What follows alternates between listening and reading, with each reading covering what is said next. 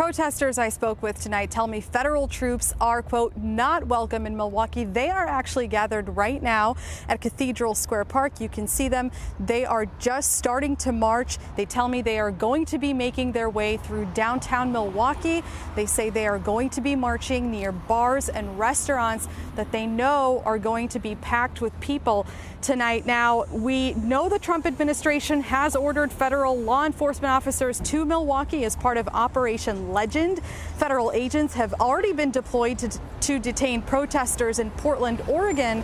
Now, I asked protesters tonight what they think about the possibility of the same thing happening in Milwaukee. We have been peaceful for the past 58 days, and the reason why we don't need feds here is because that's going to incite fear and it's going to incite, more violence. Sending them here is seeing a heavy presence, and people don't want them here. And I feel like it's going to make it a lot harder to trust and have the conversations that we want to have with people who can make changes, because it shows, once again, an upper hand that they have the power. Sarah's back with us here once again. Sarah, how long is tonight's protest expected to last? Well, Ben, protesters tell me it is a 4-mile march. So like I said, they just started making their way through downtown Milwaukee.